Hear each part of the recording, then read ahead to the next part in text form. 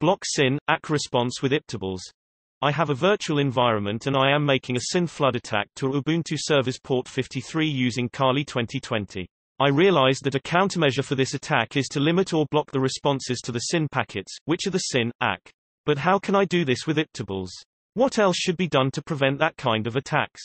Blocking the SYN ACK response is not the right way to go about SYN flooding. Every TCP three-way handshake starts with a SYN. If you block the SYN ACK response, no client will be able to successfully connect to your server anymore. I recommend reading up on SYN flooding and prevention techniques in this Haken 9 article. The key mechanism, if you want to solve it with an iptables rule set, is limiting the rate of SYN requests from a single IP. The following is a suitable configuration, although you could of course have false positives, if I get a lot of legitimate requests from a single IP address, e.g. if there is a large network behind a NAT.